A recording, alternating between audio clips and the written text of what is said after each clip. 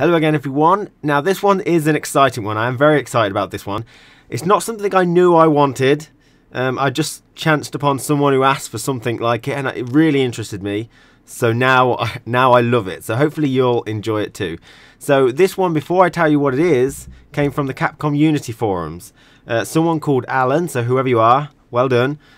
He just posted a request, a very vague request, which he didn't think would actually make it. When it hasn't yet, but you know what I mean. And all he put was, and then if we go off into Dreamland, how about changing EX Hadouken to fire and Light Punch Fireball, and then you hit another button to determine the angle of the second. So if you did an EX Fireball and then tapped Light Punch quickly, you would get 2 Light Punch Fireballs. Okay, so that really interested me. So now you might be able to guess that I've modded it, of course, and I've fallen in love with this. This is an amazing buff. Now I'm trying to keep it real and try and show everything that's decent about it. So you probably want to have a look at it, so let's just do that instead. Okay, so the main EX, if you just do EX normally, it's just going to come out as normal. And if you charge it to the max, it's going to come out as normal. But you can press Light Punch roughly around the time when he throws out his first fireball, and he'll cancel it into a second fireball, like so. Now there are variations. You can miss the timing and you still get the normal fireball like that. But you can alter the timing. As you can see, that one's quite spread apart. That's because I'm leaving it to the last sort of frame that I can. There's a bit of a buffer. If you press it as fast as possible, it's very close together like so. Which is a nice little change. So as well as that, you can do medium punch. Now this will fire a medium punch one, of course, which is a little lower than the normal one that you fire on the EX version, and the heavy punch one is a little steeper than the normal EX version. So there are your 3 variations, which is amazing. I love that. Another thing to note is that if you charge it and release it early, you can still do a chosen Hadouken of your choice, but if you charge it fully, you can't anymore. Now that's just because of me. I haven't adapted the code even further than that, because you're holding down all the punch buttons that you can't press other punch buttons while you're doing it. So that becomes a little bit of a limitation in that respect. So this could easily be rectified by maybe pressing the kick buttons instead, or some other way. I'm not sure yet. Some more combo opportunities come available here with a double hitting fireball. Now I'm not very creative, just ending it like that, but I feel there might be some sort of really cool combo combinations that can be done with this. Now the combo damage scaling doesn't seem to increase for the 2 Hadoukens. These damaging combos seem to be extraordinarily high for just 2 bars of EX, so that's something which does have to be changed, which I've noticed post-production. So before I go any further, I should probably talk about balance issues. If they don't want to give Gouken a 2-hit-in instant fireball, this is no way going to make it in. But if they don't mind that, and it was just a thing that they haven't quite got round to or something, then there are issues with these Hadouken setups that I've got so far, which can be tweaked a little bit, which I'll talk about at the end. So my main issue is, can people avoid this move? Some variations of this Go Hadouken might not be avoidable for all characters, in which case I don't think there's any game or any move in the game which is completely unavoidable in some respect. So that's my main aim, is to have a look for all the ways you could avoid these moves. So the first one is just Light Punch Fireballs. If they're close together, you can lower your hitbox to go through them. It's quite strict depending on what character you are, but it is possible.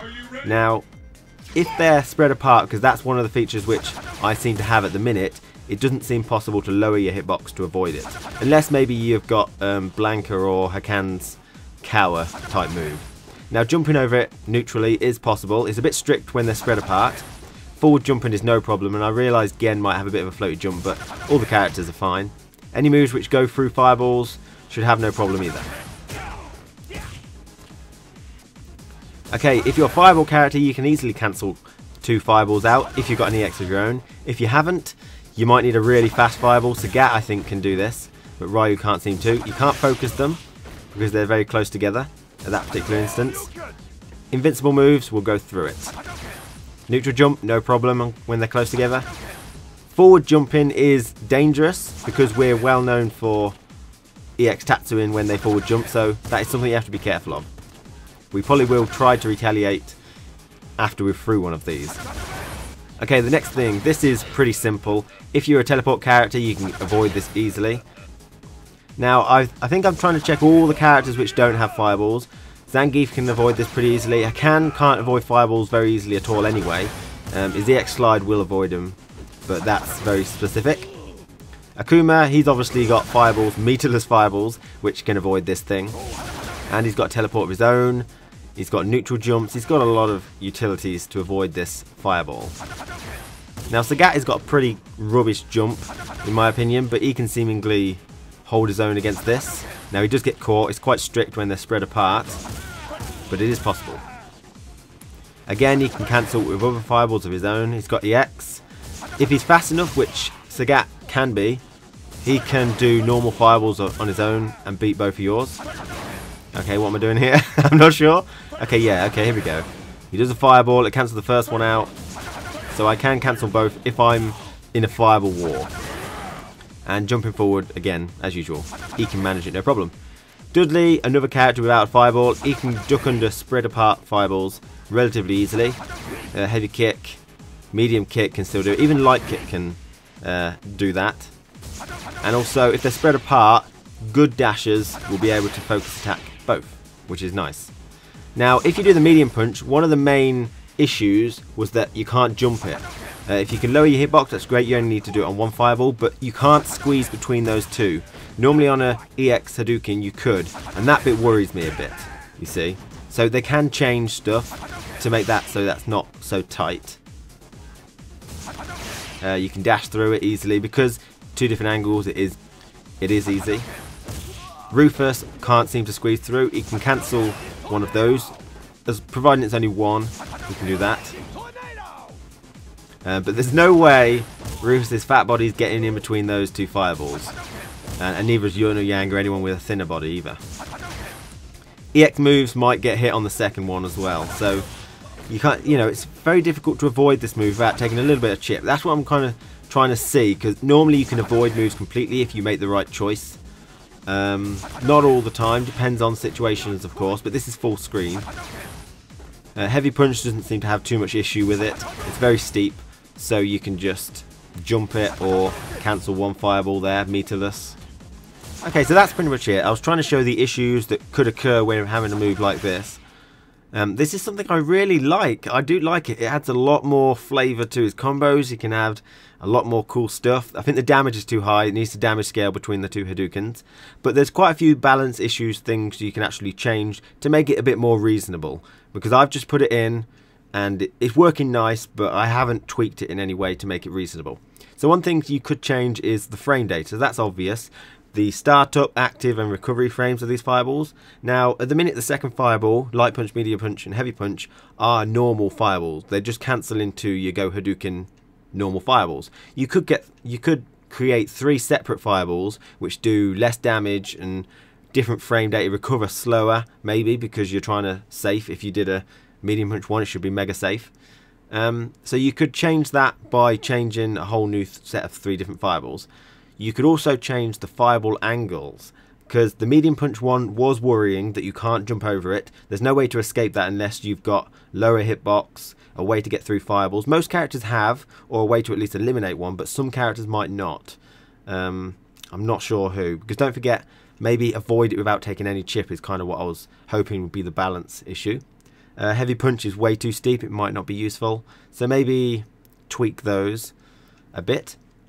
I'm interested to hear your thoughts on that, because if you move the medium punch one up so you can jump in between it, like where it used to be, where would the heavy punch one go? I do know sometimes Chun-Li jumps over the normal second hit, because she's got a really high jump, but it seems very rare that you use the heavy one then, and so, I don't know. So, good interesting stuff to change there. Also, you could change the damage of the fireball, like I said, create a second set of fireballs with different damage, different chip damage, so it's reasonable, so it's one fireball's worth of chip damage, and the scaling definitely needs to be changed. That was too much damage, but I haven't bothered to change that. Also, you could change the second fireball emit time. Obviously, I can vary the fireballs so they're close and they're wide apart. Now, this seems good for us, but it's creating a second layer of guessing to the opponent. So So they might have to guess whether we're doing a heavy punch one, a medium punch, or a light punch one. And on top of that, they have to guess whether we're doing a spread apart one or a close one, which does matter in some respects if you're lowering your hitbox or jumping and stuff like that. So it might be a good tool, but if they need to balance it because they thought it was too complex for someone to react to, then maybe change the emit time so it always comes out at a certain time rather than a buffer that I had. So hopefully you really enjoyed that. It's an amazing thing. I might make it available so people can practice this.